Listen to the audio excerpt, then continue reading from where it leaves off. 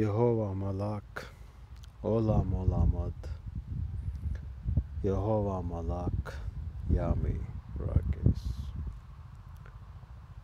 The mega logai of Yahweh El Elyon Elohim is always alive and powerful, sharper than any two-edged sword, piercing even to the dividing asunder of the soul and the spirit and the joints and the marrow.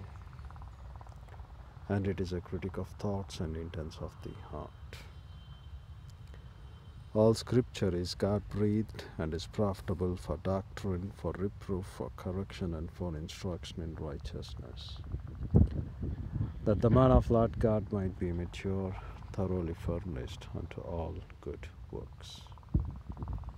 Study to show thyself approved unto Lord God, a workman that needeth not to be ashamed, rightly dividing the word of truth, or very accurately handling this very great, unique, infallible, and inerrant great word of truth.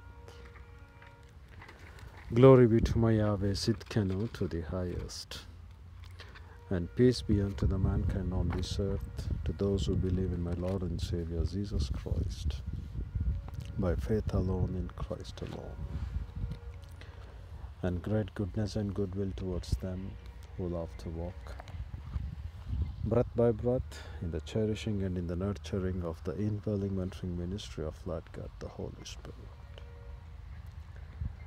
One more day being renewed in our lives to the praise of His glory, in order to understand the will of God the Father to the highest, as He has been teaching to us several times through the Old Testament as well, particularly in the book of Leviticus chapter 2. The sacrifice is what He has been taking in an order to represent that.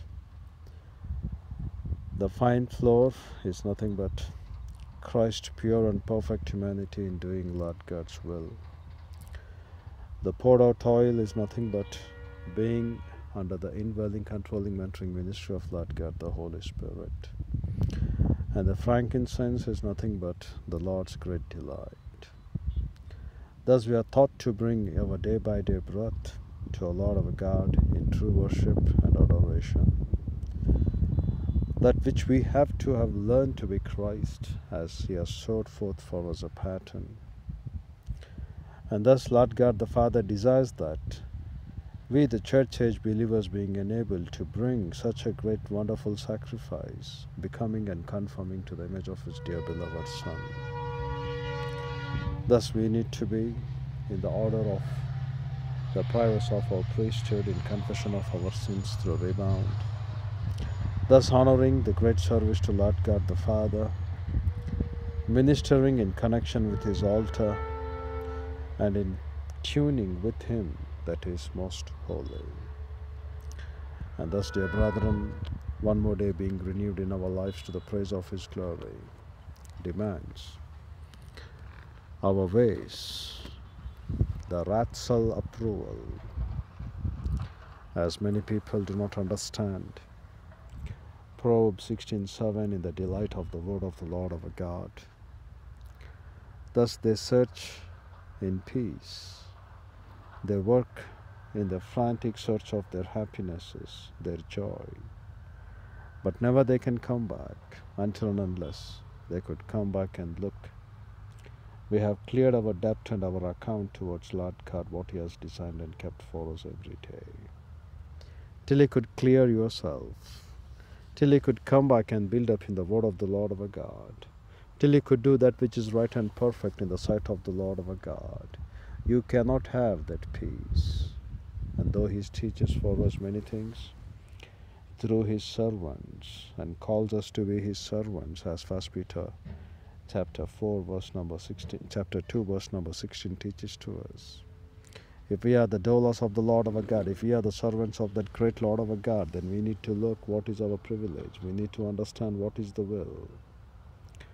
Thus, dear brethren, representing several times to give to Lord God that which is perfect, what He demands to be done, that which is Lord's delight, and in the power of Lord God the Holy Spirit alone we have to execute it.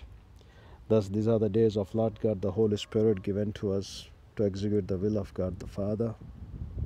Thus, using the prayers of your priesthood in confession of your sins, let's come back and do that which is for our Lord our God in this church age, because we find in the present Christendom many believers being not truly hunger for Christ.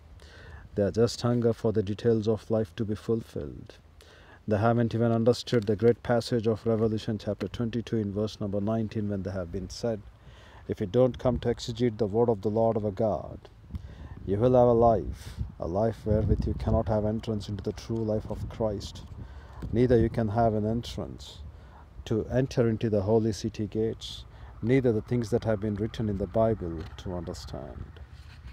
Thus, dear brethren, we need to look this great privilege given to us.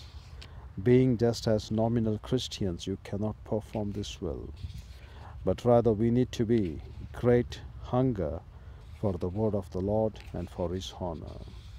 Thus, dear brethren, we shall have a word of prayer and come back and continue our discourse, what Christ our Lord our God has kept for us on today's date. The reason is that, dear brethren, because every day as the one who was being kept in the holy temple to do the work of the priest, his duty was to cleanse the wick. And we cannot rely upon yesterday's experience. Today is something new. So you need to be in the fellowship of Lord God, the Holy Spirit, and do the will of God the Father. So burn the burnt wick, cleanse it out, come back and take today what Christ our Lord our God has preserved and kept for us on today's date. So we shall have a word of prayer and continue. Sanctify yourselves to look upon the pale wonders of this great truth. Nothing is more important for you on this earth than to grow up in grace and in the knowledge of Bible doctrine. Nothing is more important for you on this earth to clear your debt that you are due unto the Lord our God day by day. You may think you can have peace, you may think you can have joy, you may think you can have everything without clearing your debt with Lord God, without clearing that which is due unto Lord God, the word Ratzal of Proverbs 16:7. You cannot truly enjoy your life. Think over that. Our debt today, what we are. We grieve, we squelch, we wax, we put to test Lord God, the Holy Spirit. Thus, using the prayers of our priesthood in confession of our sins, let's get back to do the unique will of God the Father, which is to honor His word above His name. And as He called several questions, who is blind like my servant? Who is deaf like my messenger? Let's look upon those terms to honor Lord's word only when the word of the Lord our God is sealed in us to the praise of His glory to the highest. We shall continue after this prayer. Infinitely divine Holy Father, we are thankful for this great privilege which you have given to us to have fellowship through the word on this date as well, O Lord, because every day you have called for us to have fellowship with Thee, and in fact, indeed, if ever we live, we need to walk in the fellowship of Lord God, the Holy Spirit. So, Father, what you have designed and kept for us on today's date, as we're going to study these things, we pray that Lord God, the Holy Spirit, would enlighten and challenge us by this message. In Christ's name we pray, sovereign Lord. Amen. In Galatians chapter 3, we were reading, Anothias, foolish Galatians, who has bewitched you? And we need to learn over here many things. Who has falsely represented to you the truth? Who has topped you with untempered mortar? So the word Anothias, those who are unintelligible or unintelligible or not understanding, but rather they are foolish, without having to look what is the word of the Lord our God to perceive. When you have been equally yoked with your sicknesses among unbelievers, why are you not able to perceive your thoughts and understand that Lord God has designed us to witness His truth? Lord God has called us to become His disciples. Lord God has called us to grow up as grammatias. Lord God the Father in heaven has called us in return to make disciples of all the nations. Why are you not able to perceive? If you are having sickness, how can you be with them? Thus we need to understand we cannot be without understanding. We cannot be without perceiving what are we in Christ, how are we in Christ, and how can we be equally yoked with unbelievers. The problem with us is, dear brethren, we have forsaken the true Lord our God, who is our salvation by faith alone in Christ alone. We are just considering Christianity to be one among the religion standards to make up our life, that we need to have some God on this earth in our pilgrimage trip. But you have lost that He is the only true Lord our God. You haven't understood He is the one who is going to declare to you the end from the beginning. In declaring the end from the beginning in Revelation 22, He teaches to us, if you may eliminate by the choice of your election, by the choice of your oath which is in your hand, the things that have been given to you in this Word of God. And what is that you are eliminating? He says you are eliminating exegesis. He says you are eliminating not to teach them iota upon iota, carrera upon carrera. That's what the present Christendom is all about. You are eliminating word by word, line by line, precept upon precept with proper exegesis, isagogics and categories. Therefore, he says, you cannot be foolish, because everything has been given to you, and you have to be the person wherewith you can take up the word of the Lord our God and learn, so that you need to come humbly in His presence. That's what he says, kneel down and read the word. You need to cross-check, ask, seek, knock. If you don't ask, he says, the way in Psalms 34, in verse number 4, I sought the Lord my God.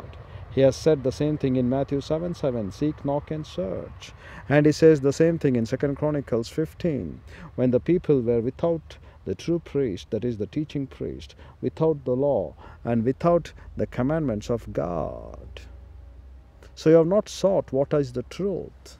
You have been daubed with this foolish untempered mortar in the church age. Therefore he says, you foolish Galatians, who has bewitched you?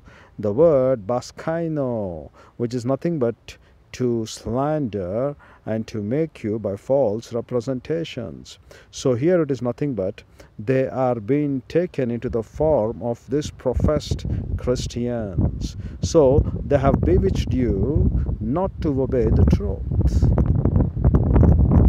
And he says for us, you have suffered so many things in vain, if it were that is in vain, in verse number 4. Oh, so the point over here for us, he says, dear brethren, that why are you so greatly suffering? Why do you want to suffer in vain? Suffer by taking every day, carrying your cross, following my Christ. You are suffering without purpose. These things what have been given to perfect in the Spirit always leads you in truth. You think you can become perfect in the flesh? No way. And he says, this is what shall I learn from you, or Manthano, to become a disciple of you, that you have received the Spirit by the works of the law or by hearing of faith. So we need to understand, dear brethren, when we are in the fellowship of Lord God the Holy Spirit, it is that Lord God the Holy Spirit which has already made a great hedge, so that Satan cannot even touch you, he says in 1 John 5:16. It cannot even touch you. It is what we are breaking that hedge. At the moment of salvation, you have been sanctified, kept apart as Lord's beloved children. So that you need to know, we cannot be in the way the world of present Christendom. And to read out some of the things written by the man known as A.W. Tozer, looking upon how the present Christendom is, the present evangelism is, on his book of God and Men, he writes over here for us, to quote, evangelism as we know it today does produce some real Christians. But the spiritual climate into which many modern Christians are born does not make for vigorous spiritual growth. Do you know how the growth will come? Day by day, when you grow up from milk to bread, from bread to meat. Your spiritual growth comes when you take in day by day the word of the Lord our God. Therefore, in the Bible doctrine, we are compelled first to drink the sincere milk. 1 Peter 2:1 and 2. Then man does not live by bread alone, but by every word. Matthew 4:4, Deuteronomy 8:2-4. He says, the one who are still drinking milk, they are not able to have that skilled knowledge to differentiate between the righteous word. Thus, what you need to be now, to discern what is right and evil, you need to eat strong meat, Hebrews 5:14. So your vigorous growth of spiritual standards are not produced because you're not having those bona fide gifted male spiritual pastor teachers, whose duty is to teach the word of the Lord our God, whose duty is to train you up every day in Bible doctrine. And you are not interested to find such men as well. Their duty is nothing but to teach the word, because Revelation 22:19 gives a great caution of warning in the book of prophetess for us. Being pastor teachers, if we don't completely teach the word of the Lord our God from Genesis 1:1 to Revelation 22:21, indeed even we will be eliminated, he says. Therefore, importance of iota upon iota, carrera upon carrera. What Christ my Lord, my rock, my God said in Matthew 5:17-20, not even a single iota or carrera shall be let loosed. I came to establish them. And this is what we need to learn. When he came to establish us in the standards, then how can we eliminate? Without exegesis, you cannot. You have to teach with exegesis. That's what he said in John 1:18, exegeomai. Therefore, today you're able to produce evangelism Christians, but not the vigorous spiritual Christians, because they don't have that valor and vigor in them, because they have lost it. Since they do not know when they become Christian, the number one principle is that they have to be disciples. Disciples were only called as Christians. Not every knucklehead who could think, believing in Christ, you could become a Christian. You are now just into the royal family of Lord God, but now you have to grow up. Take up your cross and follow my Christ. That's what he says. If you don't continue in the word of the Lord our God, you are not his disciple. Anyone who loves more than me is not worth. If he loves the details of life more than the word of the Lord our God, he is not worth for me to be my disciple, he said. So the principle, what the evangelism should teach, is that you are being now born again in Christ, but now you have to be a disciple. That's what Matthew 13:52 is all about. You join there as disciple, but you grow up to become grammatias, New Testament scribes and theologians. And this word grammatias, he says, in return, when we have been grown up, when we have been as great vigor and valor Christians, in the power of Lord God, the Holy Spirit alone, nothing else than that, then we can be in the solid environment of spiritual growth. Because we need to have our ground not to let go. We are not the people to eliminate, but rather we are the people to establish. Therefore, he says in Revelation 22:19, if anyone removes or eliminates from this word of the Lord our God, even his part shall be removed. And what is that we are removing? Not able to teach them the entire counsel of Bible doctrine from Genesis 1:1 to Revelation 20-21 with proper dispensing technique of dispensations, with proper exposition of isagogics and categories, and with the right exegetical word of categorical of exegesis. We are not expounding them in those standards. But what are we doing today? We are just eliminating. Therefore, Apostle Paul says, you foolish Galatians, you think you are running in vain. You have suffered these things in vain. If it were only for the sake of vain, then what was the need for you to suffer? The church age believers were ample of the people are being equally yoked with unbelievers in their sicknesses, like the way how Christ our Lord our God says in Exodus 15:26, none of the sicknesses I shall get upon you which I brought upon Egypt. Then why are you suffering without any purpose in such sicknesses? Job suffered sicknesses for the point to prove that he was right and upright for the testimony given to him, or given on behalf of him by Lord God the Father towards Satan, the one who accuses you. That's what we read in Zechariah 3, Shatan, Shatan. Today, if Lord God could take a testimony on behalf of you to Satan and say, look at my servant, such and such. But Satan would get and say, look at your servant, such and such. You thought he is worth, but he has upon him the garments of filth, the garments of what we call as human excreta. Every day he's doing the sin. Every day he's grieving and squelching and waxing and lying. And these are the people whom you trusted, Lord.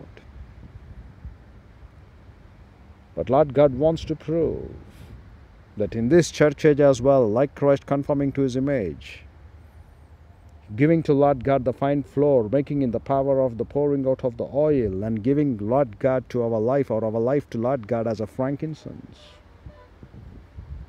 He demands that even we, in the church age, given much, expected much, we shall fulfill the role of Christ. The most holy oblations we need to pay to Lord God. So on behalf of you, if Christ our Lord our God is talking and proving that, see my children in the church age, how great they are the holy of the holy, most sacred dwelling place. And then you get sufferings, then that's a purpose for you not to be in vain, but that's a purpose.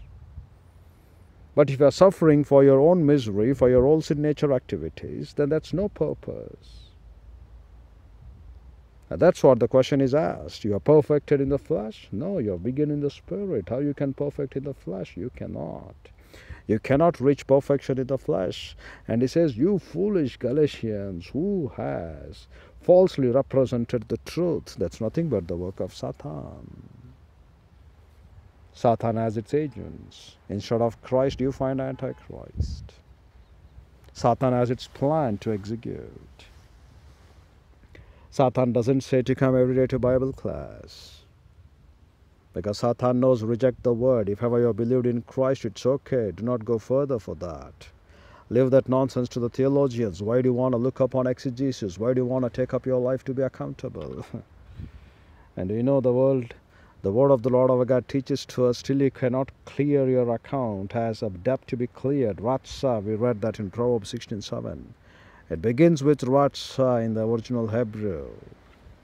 It's not the way how the translation says in the English, the ways of the one who has pleased the Lord.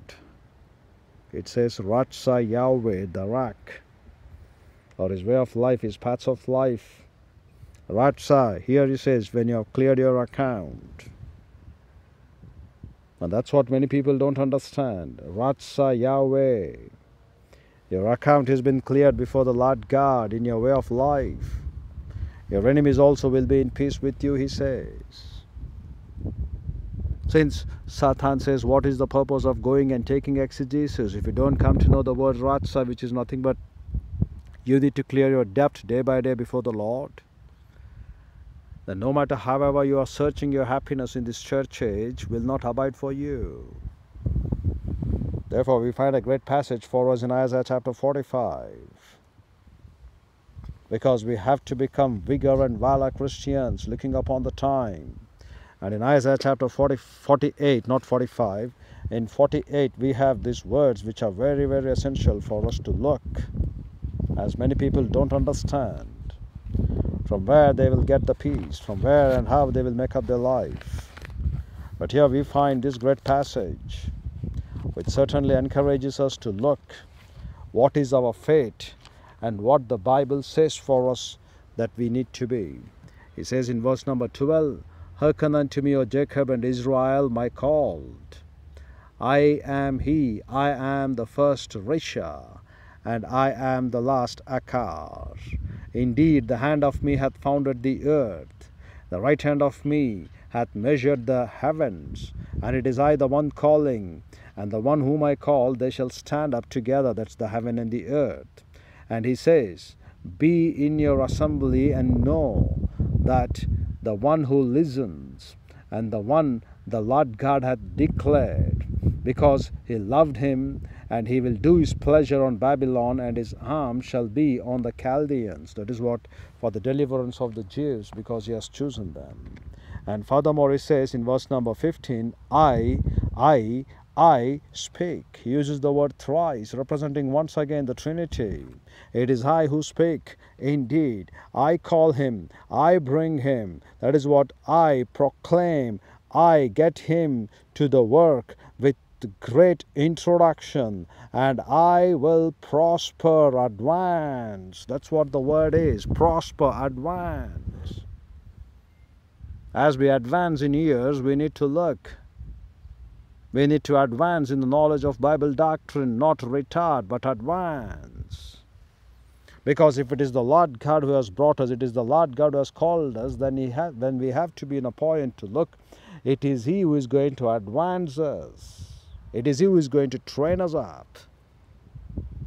And these are very, very important things for us, dear brethren. It is He how He is going to advance us to the praise of His glory. And what does He advance? If you're still returning back, not clearing your accounts or debts, how can He advance you? He can advance you only for your sickness, for your illness, and for your unhappinesses on this earth. You may think you're accountable and you're free because you have been pious and good, but Lord God looks your inward nature. If your inner man is not being happy by daily taking in the word of the Lord our God and doing the work of the Lord our God, then you are not advancing at all. The world may look outward appearance, men may look outward appearance, but we are called to look inward appearance in Christ. How much of your doctrine do you know? He represents us in His holiness. He represents us in His truth. He cross-checks us again in His standards of His holiness and in His truth. Therefore, He uses the word chesed, the unfailing love of Lord God, and with the truth He has covered our sins. And when we have been covered, we have to have that fear in the Lord God when He says, the fear of Lord God is to depart from evil. But we are not understanding what we have been covered with, what we have been taken in truth with. We are still looking upon our life, thinking that we have advanced. You may say now in the 21st century of this world, now we have come to New Year 2020 as well, you might have advanced in many areas of your life. That includes the world waves. But have you advanced to look yourself in the biblical point of view? What are you been kept for? Why have you been kept for? What is your purpose? If you are a pastor teacher, the bona fide duty to study and teach the word of the Lord our God with proper isagogics, categories, and exegesis. Have you ever known about that? To advance. What is the Bible saying that every believer in the church age is? Who were the first called Christians? They were disciples. Then what the Bible says in Mark 16:15, preach the gospel. In Matthew 28:18-20, teach in all the nations. Just don't quote those scriptures. You do not know the full essence of that meaning. Just don't quote it and keep it up for your church as a tagline. Because many morons who do not know, though they have church been established near 90 years, they haven't even made one single branch so that they can go up and make many missionaries or in the standards of the way what they have been called to be in the church looking upon the time, then simply don't write this quotations for you. And some morons think 1 Corinthians 15:58 is the part of his life and is able to talk in terms of scriptures, not even able to look the burden behind that. They just love to add that quotation to their books if they want to ever publish the souvenirs. And they say, teaching all nations, knowing not the word, teach. You will be held liable, dear brethren, for every word, because you are just thinking your standards in your life upon the vocabulary of translations. You have not developed your life according to the original Hebrew, Greek, and Aramaic standards. In fact, indeed, as the man wants to look upon and make this body what it is and what it is not, and no man on this earth, right from first Adam till to the last one, apart from my Lord and Savior Jesus Christ, who came in the form of this flesh, only my Lord and Savior Jesus Christ have understood what is the power of this flesh. What is the structure wherewith He has made this man? Apart from that, the world, what they are searching. They want to say mind will be like this. They want to say hand will be like this. They want to say leg will be like this. This is the anatomy in it. This is that. This is this. They are just guessing their works. They are not accurate. When the finite man cannot understand the finite man on this earth, when the finite mind cannot understand the finite man, though he is available to you, as the scripture says in John chapter 3, from where the Spirit cometh and where it goeth you know not, it is like the wind. So they know not from where it came, from where it goes. Likewise, they do not understand this flesh, how powerful it is. how they have been used to completely take in the word from Genesis 1:1 to Revelation 20:21. They do not truly understand what is this physical anatomy is all about. They take till Christ could come, or the rapture of the church, or even after the millennium, they want to look upon this flesh. The one who created it, only he can give you the limitations of this flesh. The standards of this flesh has just shown many men in the Bible. When the Spirit of the Lord came upon him, you know what all he did with the flesh, how powerful it is. But we have been now indwelt in the flesh. Can't we kneel down and read the Bible at least once? Can't we kneel down and write the Bible at least once? Therefore, Psalm 16:7 says, Lord, I Barak the word, I kneel before thee, O Lord, teach me thy counsel. Kneeling, we learn the word of the Lord our God. That's the importance. Why does he say 3 times about a day? In Daniel's case, morning, evening, and morning, afternoon, and evening, thrice a day he prayed. And when we read in Ezekiel 28 in verse number 3, do you think your Senate is more brilliant and wisdom than the man Daniel? And who is representing? He's representing the world where Satan is asked from verse number 11 of Ezekiel chapter 28, but from 28 chapter verse 1 through 8, he talks about the prince, who is nothing but the assistant of him. In that we meant to say what? Though we are not in the flesh, though the lower ranks of Satan, they are being there as pantocrators on this earth, not pantocrators, cosmocrators on this earth. Pantocrators is my Christ. So, as they are in the cosmocrators in the ranks, they cannot be matched to a man like Daniel in his wisdom. Therefore, when you unsheath your sword, they will say, we are nullified. We cannot stand before that wisdom. As Acts chapter 6 in verse number 10 we read, though the people came along, Alexandrians or Phoenicians or the people from the rest of the Asia, when they came, they couldn't stand before the great wisdom and the knowledge with which Stephen spoke. They couldn't resist. And they went along to develop false cults, false witnesses. So here we have a man, Daniel, 3 times a day kneeling down. People may think we cannot kneel down, we have some body problems. Since you haven't knelt in the right age, in the right work, that's why you have these body problems. What did Lord God say for us?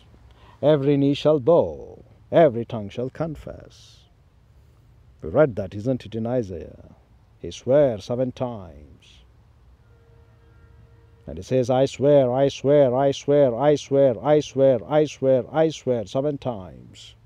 That every knee shall bow before my presence, and every tongue shall confess that Jesus is Christ, the Lord of our God, being added by Apostle Paul in his Philippians epistles for us, the mystery epistle of it, so that we can understand the deep things what has been written in Isaiah.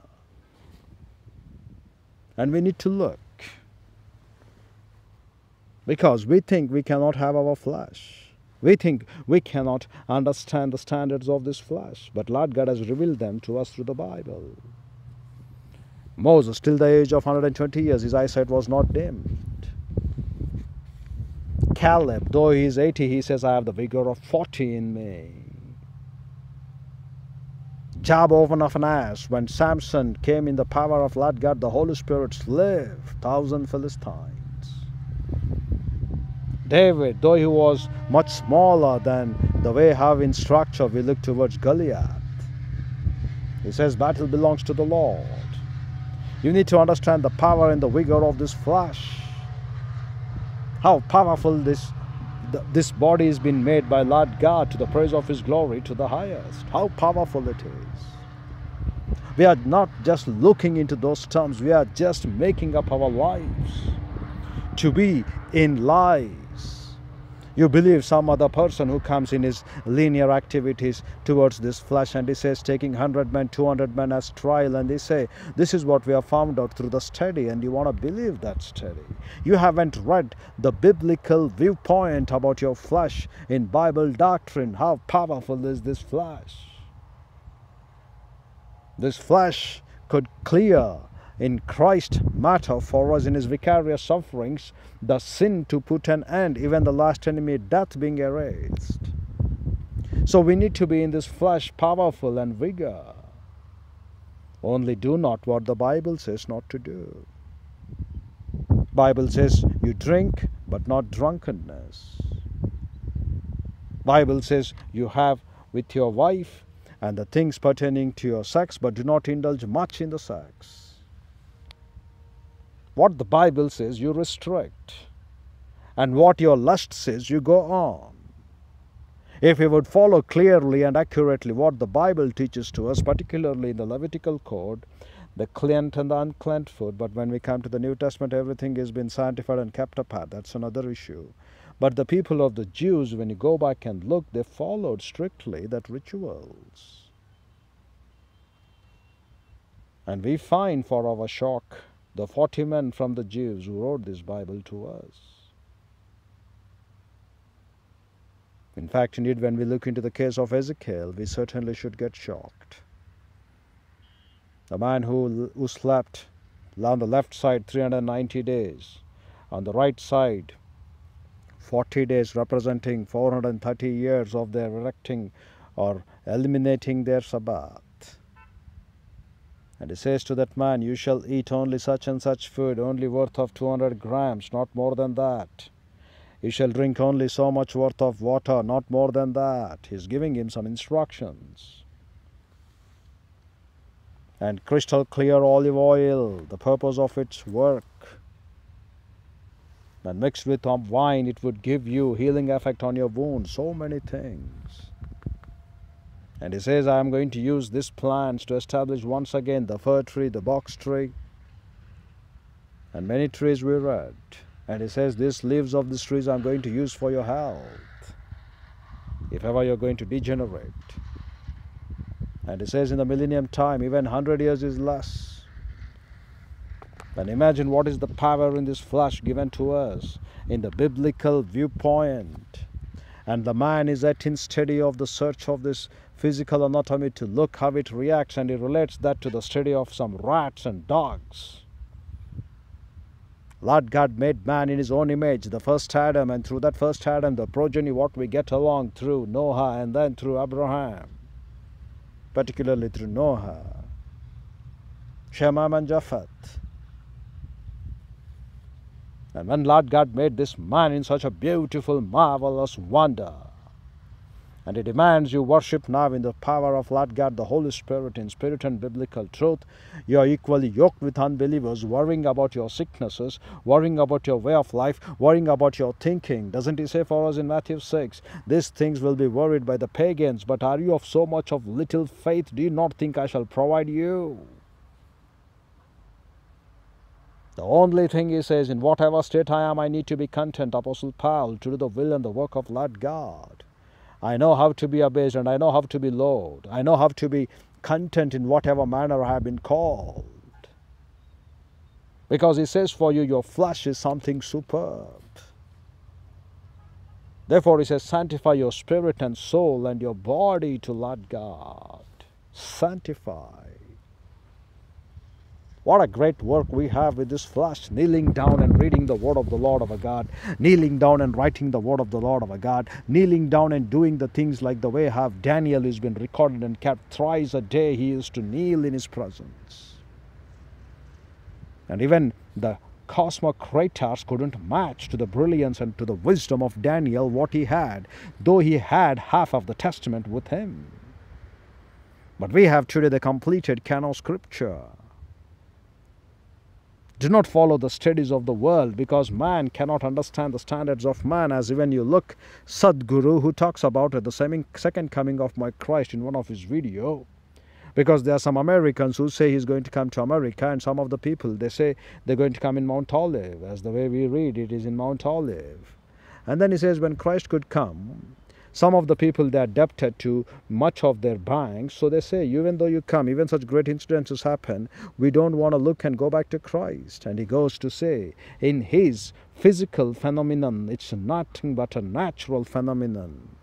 That will be the way how we are going to interpret your flesh as well.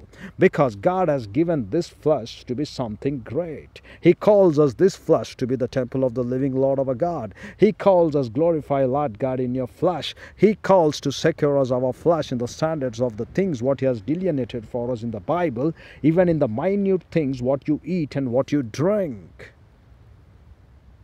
If an unbeliever loves to describe about the second coming of my Christ, the way how awkward it looks, so they're able to test over this flesh and they're able to produce to you those drugs, pharmacas or pharmaticas, and not able to understand the real worth of this flesh.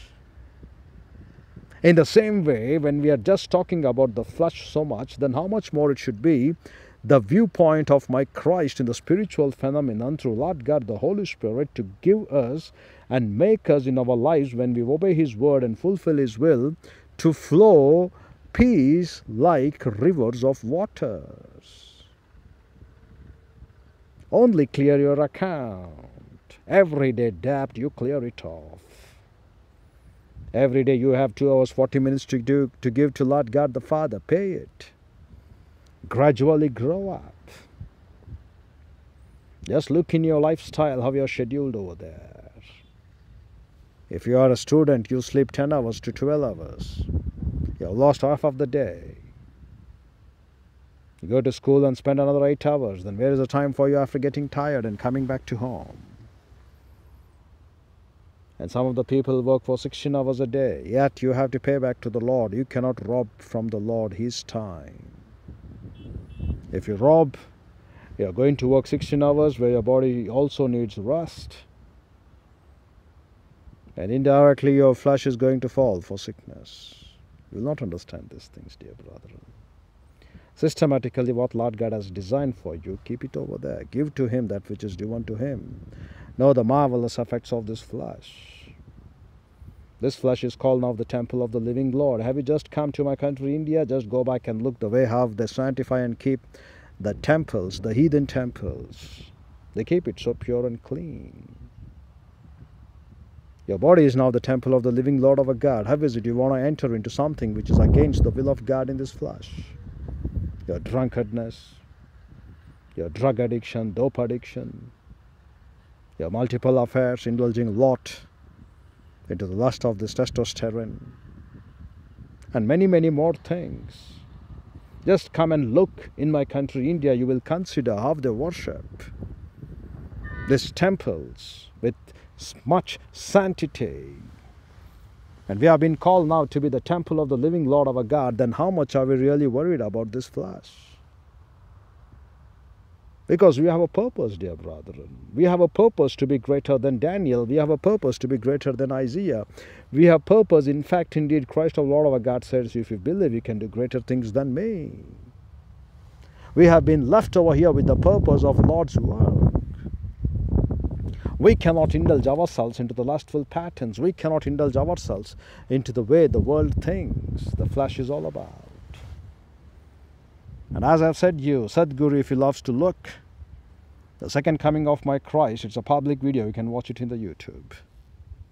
The one who doesn't even have spiritual phenomenon without believing in my Christ, no one can. In fact, indeed, Zakir Naik or Sheikh Ahmad Deedat or any other moron who thinks that he can comment about the Bible, because they do not even know the original of the Bible is from Hebrew, Greek and Aramaic. In fact, indeed, many leaders in the present Christendom as well, including Pope, who do not have exposition towards the original language of the scriptures, will love to quote in the vocabulary standards of which it has been translated. They do not go and look what is in the original language of the scriptures, isn't it? So including them, they cannot defend, because Bible is a spiritual phenomenon. And you need to understand, when Christ himself has given a clue for us in John 1:18 exegeomai, in Matthew 5 he says iota upon iota, carrera upon carrera, then we need to dig them back in the original Hebrew, Greek and Aramaic. Your translations cannot help you to sustain. When if it's the case with the Christendom, then how much more about the Sadgurus or Zakir Naiks or Sheikh Ahmad Deedat would love to interpret my Bible, my Lord's word? How much? These are like that uncircumcised Philistine. They do not even know what is the power of Bible doctrine. They do not even know what is the power when being driven by that slingshot of a stone, smooth stones, against his great weapons, how it could destroy his skull. He has called us to be his stones and pebbles, isn't it? Anything that goes against the knowledge of Bible doctrine, he says, pull it down and trample it under your feet, because you have been given power to trample Satan under your feet. Then why you worry? Why you worry what these people say? Just pull them down and show them the real Christ. Show them, if they don't believe in my Christ who said the way, the truth and the life, just let them come to know through your holy manner walk of life at least. Let them come to know when you open up your mouth to put such foolish men, ignorant men, to be shutting their mouth. Doesn't he say for us in 1 Peter 2:15, it is his will to shut the mouth of this ignorant and foolish man? Then are we doing the will of God the Father? In the past he said, these commandments you shall do and you shall live.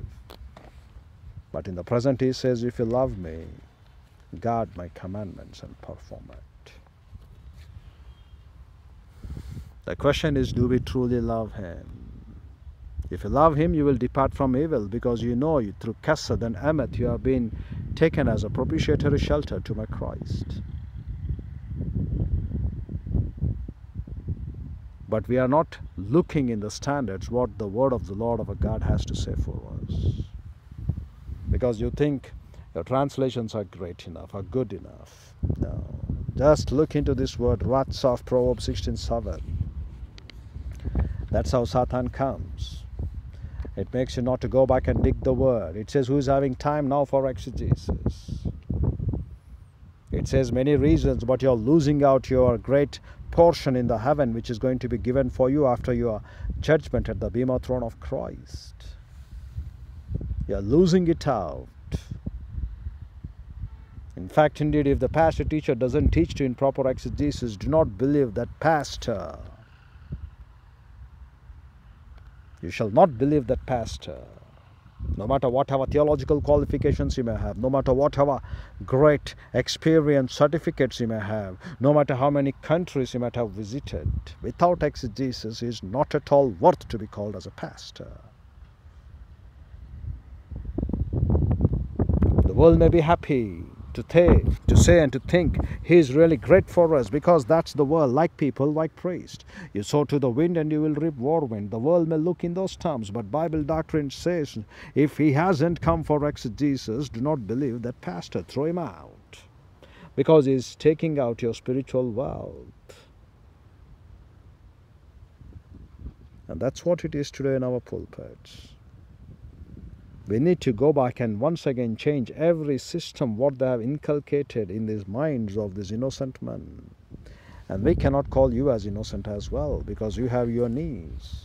You can go down then and there itself, and you can ask Lord God the Father to be guided, to be given you the truth, to make you to understand, to reside in truth, as David prays in Psalm 119, not David, but the way the father of Ezra, when he writes, Father, take away from me these lies, show me the straight paths, the paths of reality, the paths of truth. For that cause I kneel down in the presence of Lord. Teach me in thy counsel, he says in Psalm 16. And after you have guided me, receive me unto glory. What a privilege it is for us. What a great reality it is for us. And yet what are we doing today in our pulpits? We are least bothered. Are we really listening Bible doctrine in our pulpits? Have you ever thought of that? If you don't go back to original Hebrew, Greek and Aramaic with proper exegetical categories of thoughts, you haven't been taken out to the truth, but rather you have been daubed with untempered mortar with your lying pastor in your pulpits, who has come for the sake of his belly, who has come for some pieces of bread or for some handful of barley to survive on this earth. He is not true pastor from the head of the department of the church. A true pastor, he says in John 10, he shall lay down his soul for the flock. The true pastor will give his every facet of his soul to be taken and to go for study and to teach them the truth. And doesn't he say, why my people are perishing? They're perishing for the lack of knowledge in Hosea 4:6, long back. Not now, long back. And thus the word says, heaven and the earth may pass away, but his word abideth forever. And that's the reason we can find till today it is the same. The Hosea has written long back. People are perishing, people are loving Christ, but not with a zeal, not with the doctrine, not with the mind of Christ. And how sad it is, this physical anatomy of the flesh. What Lord God has designed and kept is so great and unique, to kneel down and to read the word, to kneel down and to write the word, to kneel down and to make up your life to the praise of his glory to the highest, fulfilling every time, once for God the Father, God the Son, and God the Holy Spirit, 22 times, kneeling down and writing the word of the Lord our God. That's what we constructed long back, leaving out the lion and Goliath concept, isn't it? The bear, the lion, and the Goliath concept. Your knees have been so, your body itself is been made so powerful. He knows how to adjust your weight. He knows how to make up your life while you kneel down in his presence. But we say, no, Lord, we have better doctors. We have better people who could be either homeopathic or allopathic or naturopathy, who could change our lives. Your accounts have to be cleared. If your ways, your accounts are not cleared, your enemies will not be in peace with you. Who are your enemies? The world, the flesh, the devil, the unholy trio. Devil is always awaiting, because Lord God has said and prayed for us in John 12 through 17. These are the people that have kept thy word, sanctify them. I also sanctify myself through the word. Use them for my work. He prayed. So devil knows very well every believer is powerful weapon on this earth. Devil knows very well every believer will be a great revolutionary one. He would be free from the mental cobwebs, schizophrenia, sicknesses. And he would be depending purely upon to live for Christ and to die for Christ. So Satan knows very well what a believer is, how powerful you are. The only thing is that you do not know what you are, because you have someone above you who say that what I say is perfect, and they say you haven't been given till the Holy Spirit. You need to come to my church many days. You need to do some good works. And you know how they lead them up. They don't give you the equal rights. With I, they get illness. They say only I. But they don't give you to be with we. That is nothing but wellness. Or W, wellness. And when you come that we together, which is nothing but WE. We have been called in Ephesians 4:11 through 13, entire church equipped for the ministry of Christ. So they don't give you your will. They don't give you what is the Lord's will. So they say you have to be still under me. You are still my slave. Whenever I am tired, just press my legs, because I have been a great minister. Where is the freedom? They are just treating more horrible than slaves, those who come to learn the word of Lord. And these things we have noted long back in the regions where we go to serve. I said, why do you want to catch my feet? They said, no, Master, you were teaching for us a whole day. I think your legs will be paining. So I said, just get out from here. But the other people who say, if they don't do that work, they will be not given the gift. What a sad thing it is for us to note. Though Lord God has given every believer to be so powerful, He is using such men who are being used as the agents of Satan, not to give the individual believer what he is at the moment of salvation by faith alone in Christ alone, the 40 things bestowed unto him. Actually compiled by Lewis Perry Chafer, once again revisited and being taken correction by Robert Bunker Thieme. You will find that 40 things given to every believer at the moment of salvation. And that one is revocable, because you sin, you lose the power of Lord God, the Holy Spirit controlling you but not indwelling. So you use once again rebound and get back into the controlling power of Lord God, the Holy Spirit. But the dwelling is permanent. So every believer have to know, what are you? What are the privileges given to you? What is the ministry of Lord God, the Holy Spirit? What are you now in the temple of the Lord God? What is that? If they have been given gifts, if it is for the pastor teacher, his burden, if it is for the ministration or administration gift, what it is. You have to know that. The gift of helps, the gift of hospitality,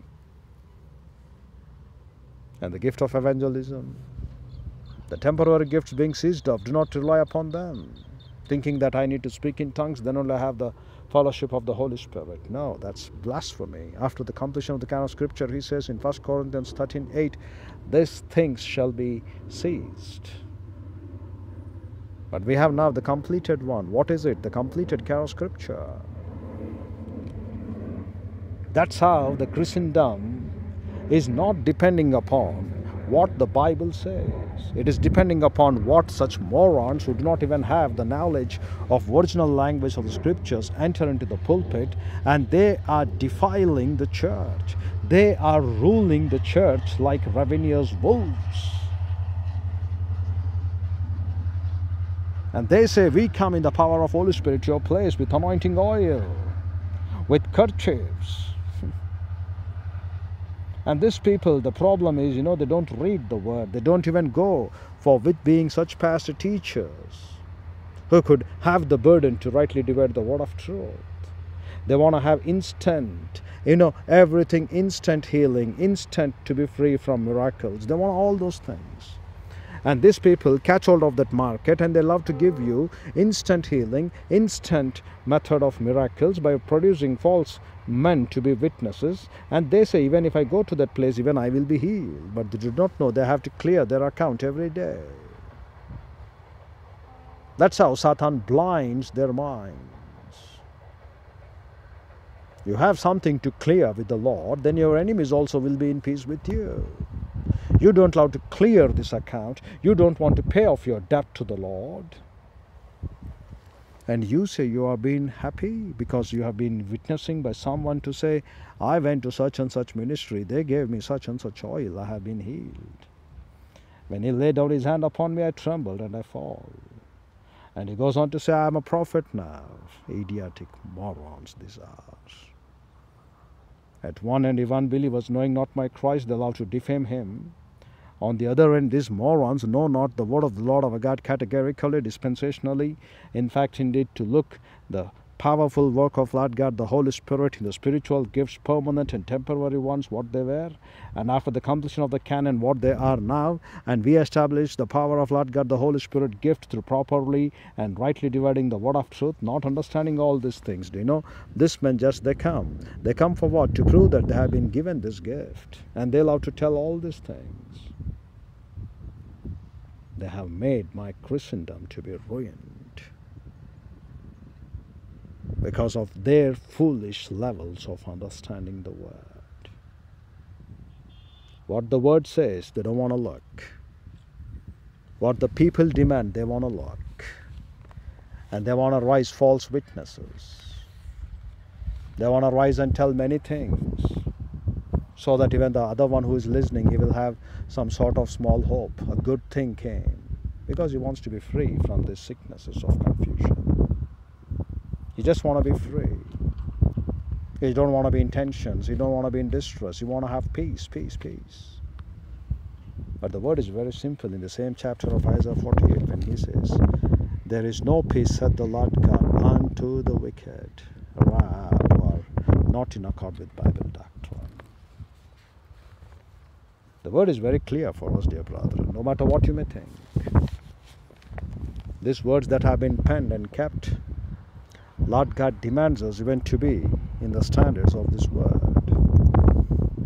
In the fire, whenever he says, he's talking to us. Fire representing the word of the Lord our God. We need to meet and match his word. We cannot go anything apart from that. So the word wicked is nothing but Rasha. Who is he? He's a criminal, he says. He is an hostile to Lord God because of his guilt. He is nowhere far better than an unbeliever, ungodly man. So what does he do? He acts wickedly. He is being called to do his works wickedly. And it troubles. And he goes on to prove what he is doing is correct. But the word says, no peace to the wicked, Rasha, criminal. You are a criminal not paying the debts of the Lord. You are a criminal not clearing the guilt before the Lord. And you are Russia, and he says, for such men, no peace.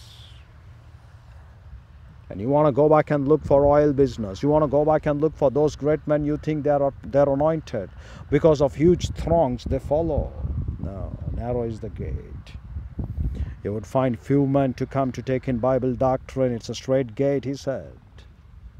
Because the way how these people think, if they're a huge crowd, if they're huge men they're following, that's a huge blessing ministry. No, that's lie. In fact, indeed, when my Christ came, many people followed him, much throng came him for listening of the word of the Lord our God and to have the truth. These men don't teach to you the truth, neither the word of the Lord our God. They teach you to how to make money and beg money from you and not teach to the truth. If ever they want to talk, they will talk some oratory charades. How can you produce every believer perfect and complete if you have been given this bona fide gift when you have some millions of people listening to you? Have you ever cross-checked their spiritual growth? Just don't kid yourselves. He said, little flock, fear not. The little flock with 12 men, what he started, reached the entire world. And in the world today, many people believing in my Christ. Because that's the truth. Though the world believes it or not, his word abideth forever. Whether Sadgurus or any other men who love to teach and who love to talk about their standards of exploring their moron minds and becoming idiots, who cares? The word says it abideth forever. That's it. Heaven and the earth will pass away. That's it. But his word abideth forever. So we follow the word, not the words of this man. So we have to understand there is no peace to the wicked. No peace, no shalom, no completeness, no perfectness to the one who is a criminal, who is a guilt, who is not doing the will of Lord God the Father. To him there is no peace. No matter whatever you may think. No matter you may say you have great knowledge. Without exegesis you will not even find an ounce of knowledge in your life. Christ our Lord our God himself exemplified John 1:18 exegomai. Then who are we to withhold it back? Whether they may be followers or subscribers or hearers or forebears of this word, I don't care. I am answerable to Lord God, not to men like you. Whether you may think it's evil, you may think it's cult or heretic, I seldom care about it, not even to the dust of the scales of my feet. What the word says we need to preach.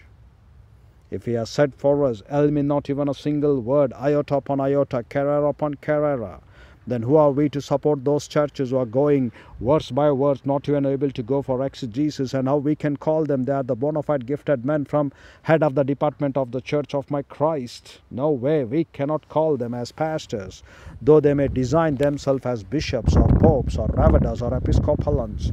Revedas meant to say reverends and doctorates. Do you know I have names for them? Kleptes, Lastes, Misthotes, Tupas, Canapes, Tiflos, Sharuras oriented minded pastors these are. I have the names from the Bible, from the Greek and Hebrew. They may have their names, but what the Bible calls, these are liars, these are not worth, these are covenant breakers, these are the people who change. They're becoming robbers, these are the liars, these are the thieves, these are the hired servants, these are the proud ones. They may call me in those terms, I don't mind, because we all will stand at the judgment seat of Christ, and Lord God is my witness for the words that I speak. And this is what we learn. Though we may find in the 21st century many people quoting about the scriptures of Paul and Peter, how many of them are like Paul? How many are living like a life of Paul? If they're not able to be there for their rise of salary by 5,000 or 10,000 Indian currency, they say we shall let go the church. We will search another church. But Apostle Paul, he was there without food and water, even in the cold streams of water. Can you prove it in reality? Can you have really Christ formed in you? Before Christ could be formed in you, have you ever saw or thought of the scriptures with the pain of their risk in their life they have written and given to us, delivered unto us? The life at least like Paul. Can you walk like him? Whom you're kidding with? Lord God says, no peace to the wicked. No peace to the criminals. Not the criminals as English vocabulary could say. Criminals in the sense of Bible doctrine who are hostile, who are aliens to Lord's word. They are aliens, in fact, indeed, without exegesis, isagogics and categories. And these are not the Lord's helpmen. These are traitors to Christ. These are deceivers to Christ. And that's a very great pain we need to look in our pulpits. They are really great traitors for us in our midst today. Having their great names, having their great fame, having to show forth to the world, so many people follow. And above all, showing forth to the world what an income they have. At least learn from the life of William Carey, dear brethren. Look into the analysis of his charts, of his income. 40% to the things pertaining to his household and other helping poor men. 60% for evangelism and missionary work. He paid back. What do you pay today? You think your life is permanent on this earth? You think you can make up your life on this earth in the standards of making to grow up your potty belly? What is your life? You're paying half of the income only for your medical bills. We know that. You're just happy to pay off your life in the medical bills. And the people will say, these morons, you haven't given tithe, you have robbed from the Lord, so you're paying medical bills.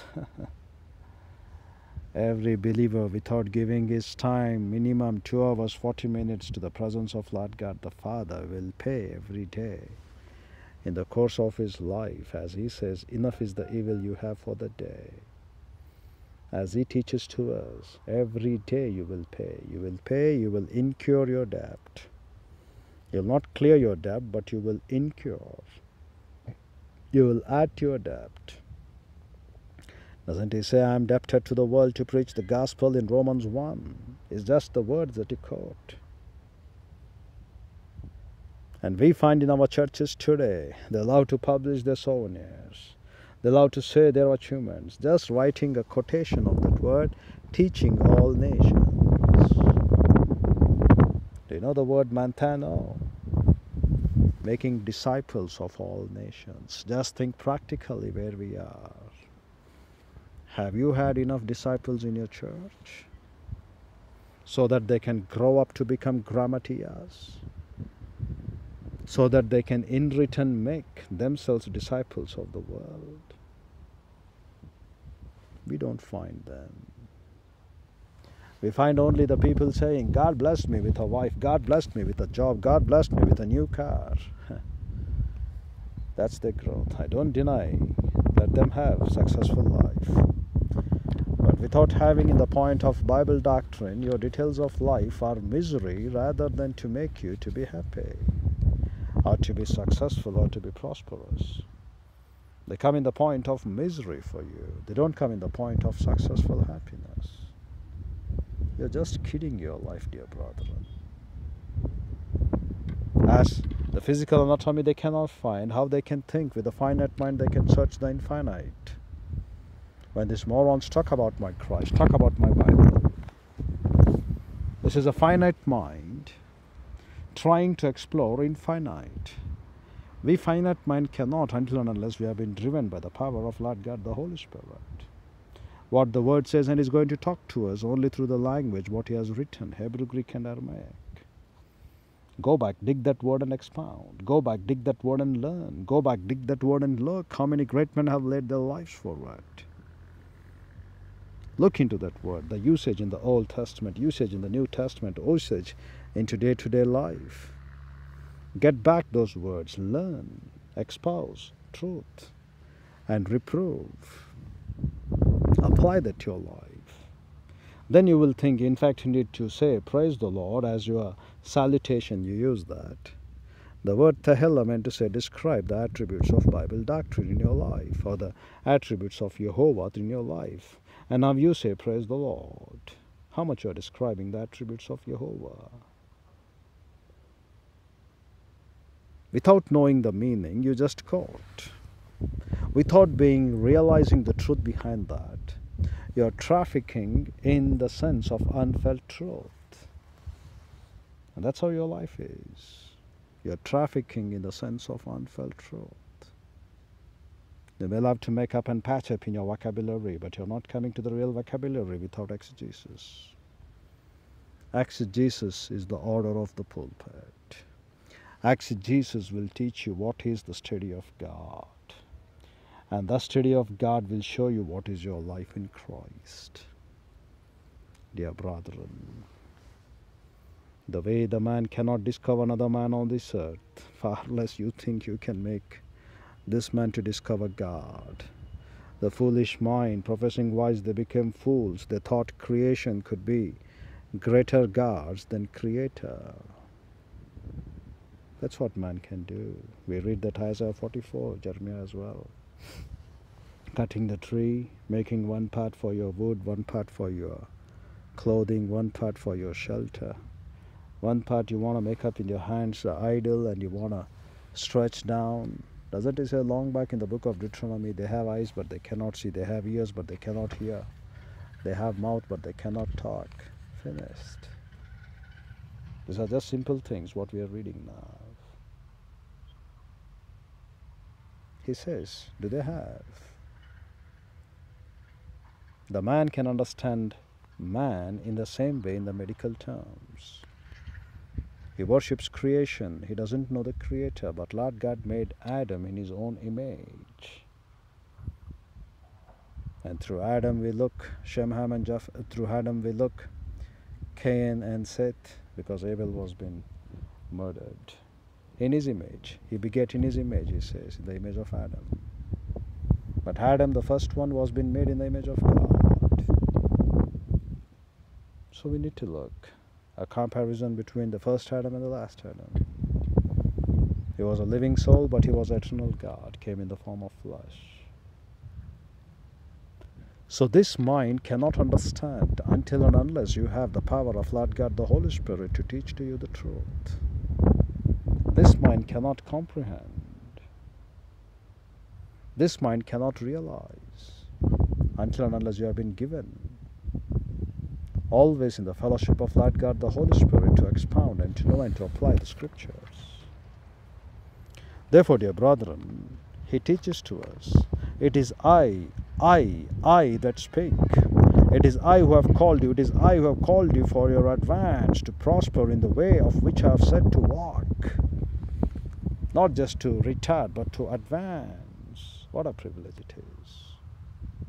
And then he says, come, you near unto me, hear you this. I have not spoken in secret from the beginning. From the time that it was, there I am. And now the Lord God and His Spirit hath sent me, His Spirit. Thus saith the Lord, thy Redeemer, the Holy One of Israel, I am the Lord thy God, which teacheth thee to prophet. And the word is nothing but lamad. Mantano plus didasco, two Greek equivalent words. Lamad is nothing but once again to become disciples, and is going to teach us for prophet. And once again is causing us to walk in the way, to advance in the way where He has called us to prosper, to lead us by the way wherewith we shall go. And then, oh, that thou hast hearkened to my commandments. Then he's saying in comparison with Jeremiah 44 verses 4 through 6, they haven't heard, therefore my fury came upon them. Thus he says, that thou hast hearkened to my commandments. Then had thy peace been as a river, thy righteousness as the waves of the sea. So where are you in search of peace today? Clearing not your debt, you want to have peace? He says, oh, that you would have heard to my commandments. And he says, number 1, peace as a river. Number 2, righteousness as the sea. Number 3, seed has been as the sand. and the offspring of the bowels like the gravel thereof. His name shouldn't have been cut off nor destroyed from before me. The same thing he says for us. The children of the righteous one shall be mighty on this earth. And go you forth of Babylon, flee from the Chaldeans with the voice of singing. Declare you, tell this, utter it even to the ends of the earth. Say that the Lord hath redeemed his servant Jacob. That will happen after the times of tribulation. And they thirsted not. He led them through the deserts. He caused the waters to flow out of the rock for them. He clave the rock also, and the waters gushed out. And this is what he says, the things, what he has taken them out in the wilderness. And then there is no peace, said the Lord God, unto the wicked, Rasha criminals. No matter however you may think you can analyze, you may think you have great peace and prosperity in this life, without the knowledge of Bible doctrine, without becoming valor and vigor in the word of the Lord our God, you cannot truly understand the truth in Christ. Therefore, dear brethren, understand about these things, so that you can truly know your purpose in the church age, and you could be available to the praise of His glory. So think over these issues, which way you want to go. You decide, as we shall come back and continue tomorrow, as Lord God, the Holy Spirit enlightens us to learn more and more through the power of Him, to be a faithful and true witnesses all the days of our life, in each and every breath of our thinking, to the praise of His glory. With our head bowed and eyes closed, the closing moments being dedicated to those who are here without Christ, without hope, and without eternal life. Inaudibly telling to Lord God the Father that you believe upon my Christ, my Lord, my rock, my Savior. That is the moment itself you shall have this eternal truth. This eternal truth for is for very simple. Believing Christ, you shall be saved. Whereas for the believer, the greatest matter is to grow up in grace and the knowledge of Bible doctrine, wherewith you shall learn to acquire to possess to know the truth, and the truth shall set you free. And for the pastor teacher, the greatest matter is to carry us eternal God. Herald the word in season and out of season, because the diameter of witnesses where they have been called. The number one diameter of witnesses indwelling Trinity, followed by Bible in our hands. And number two diameter of witnesses, our hearers. If there are no hearers, dear brethren, do not worry. Besides nature, the entire angelic host will be witnesses. And what is our work? Our work is to rightly divide the word of truth, no matter however the chips may fall. So which way you want to go, dear brethren, you decide, as we shall come back and continue tomorrow to the praise of His glory, to the highest. Infinitely divine Holy Father, what a great and unique privilege it is, O Lord, for us to learn about Thy truth. As His people know not how a finite mind can serve the infinite, except being in the power of Lord God, the Holy Spirit. Where they love to comment and do many things, O Lord, but you have called to do Thy will, which is to shut their mouth, who are ignorant and foolish people, not knowing Thy will. Only when we could become the servants of Lord God. So help us, Father, as many people who are going to listen to these things according to Thy will, according to Thy glory, according to Thy grace. Let them be faithful and humble servants of all the days of their life, as which, O Lord, you have called us to represent Thee in truth and in great power of Lord God, the Holy Spirit. Help us, Sovereign Lord, to do Thy will and nothing else than that. And see if there is an offensive way in us, Father, lead us in the way of everlasting truth. And if there is anything which are offensive in this message, O Lord, kindly cleanse us and give us greater wisdom unto Thee, so that, Lord, when we stand back in Thy presence, you are our witnesses for the words that we spoke. In Christ's matchless, peerless, gracious name we pray, Sovereign Lord. The Lord God, the Holy Spirit, enlighten and challenge us by these words. Amen.